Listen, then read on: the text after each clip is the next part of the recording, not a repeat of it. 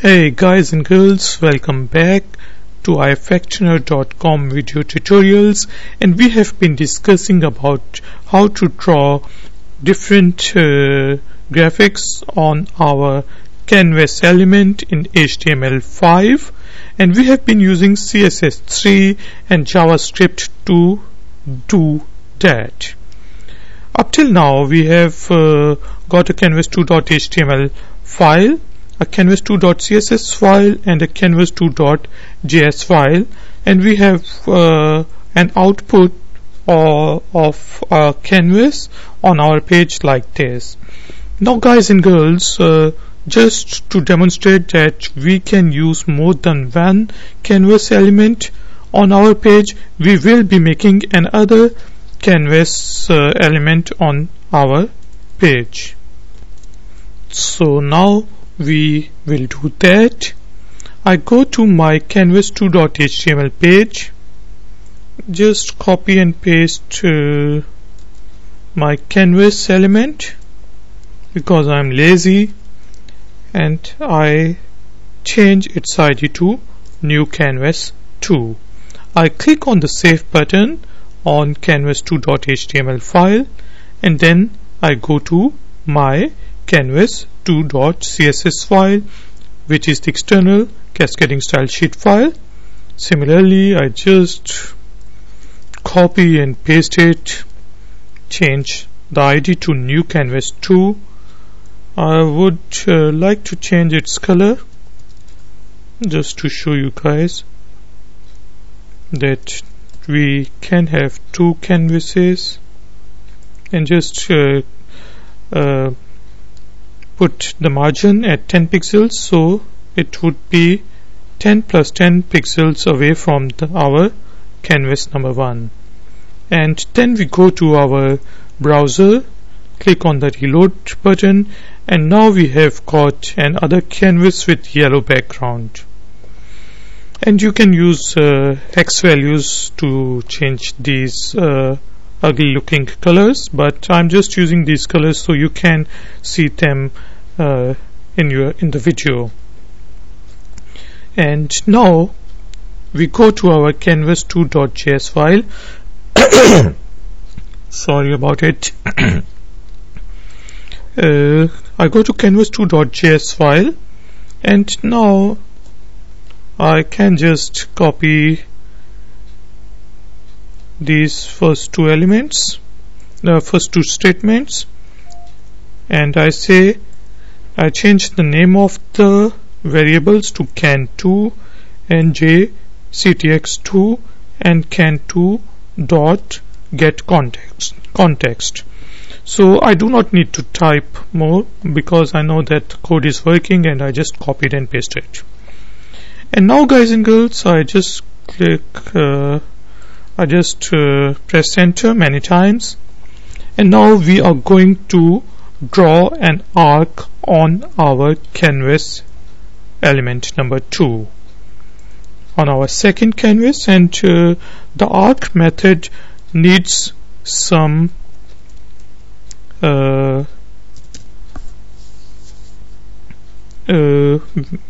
values, and I just comment it, and to show you what values do we need.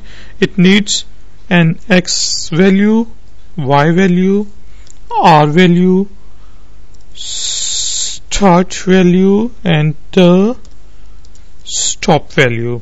So it shows the x-axis value, the y-axis value, what would be the radius of our arc, what would be the start point, and what would be the end point. So to draw a perfect circle, we need a value somewhere near to 2 into pi, which would be 6.4 times. So 1 time is about 1/6 of a circle. And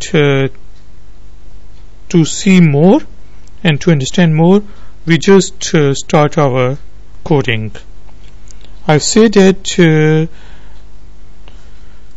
jctx2 dot begin path, because now I need to draw a path, so I am using a path method, and then I would use the arc method, and I say jctx dot arc, and from where should it begin? On the x-axis. Now this yellow canvas has the x-axis, its x-axis or the x pixels, x value starts from 0 to 400 over here. It's not with respect to the page but with respect to our canvas. So, and its y axis values are 0, 1, 2, 3, 4, 5, 6, 7, 8, 9, 10, so on and so forth up till 400 pixels. So I say that my circle should start at around 200 pixels on the x-axis and 200 pixels on the y-axis, and it would draw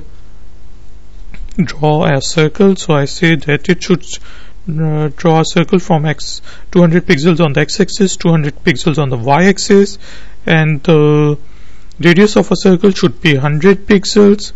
And what would be the start point? It should be 0.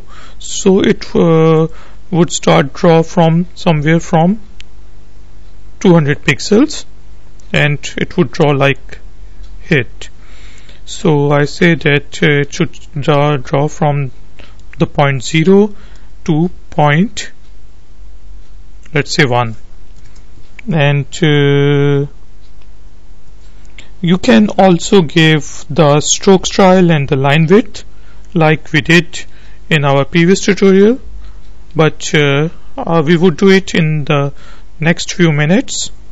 And I just say that now I have defined the arc and you need to draw it.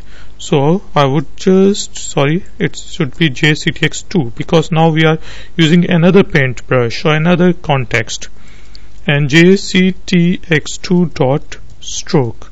So now draw it, stroke, and I click on the save button, go to my canvas element, refresh it, and it has drawn a circle in the same in the other canvas element, and we will see what we have done wrong. So we said that can2 is also on canvas 2, on new canvas, but it should referring to new canvas 2, and I click on save button, go to my page and refresh it, and now it has drawn a circle 1/6 of a circle. So if I need to 1/6 of an arc of a circle, so if I change the value, go to my page, refresh it, now look at it, now it has also added another 1/6 element of a circle. If I change it to 4 and then refresh it, then the arc is getting bigger, and now we can see that it would form a circle at around 2 into pi, which is 6.4, and I can say that go to 6 times, I refresh my page, and now it's almost a circle. And if I change it, I can change its value to 7, click refresh, and now it has formed a full circle.